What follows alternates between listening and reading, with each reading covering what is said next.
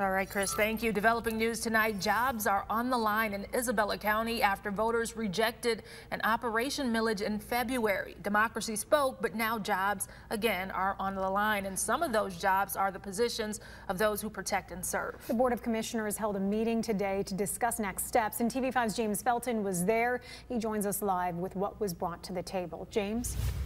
And that meeting wrapped up about 3 hours ago here at the Commission on Aging, and the BOC would not go into specifics on who would lose their jobs today, but it's clear that the Isabella County Sheriff's Office Road Patrol would be on the chopping block. Sheriff Michael Main said the Road Patrol is a critical function to the community, on average responding to 200 to 300 incidents a week, around 16,500 incidents per year.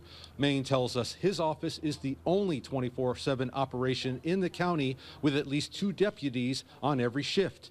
Maine said he can't wrap his head around what it would look like if the road patrol is wiped out.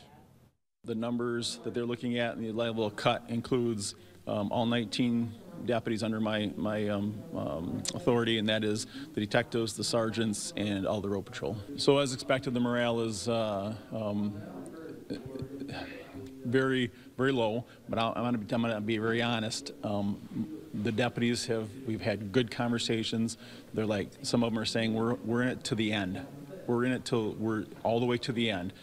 Others are like, you know, and I can't blame them. Others are like, I may have to look. There's no way we can come to a balanced budget without reductions in that service. I'm hoping that there's a chance that we can put the public safety millage on the ballot, but it's going to be dependent upon what support do we have in the community.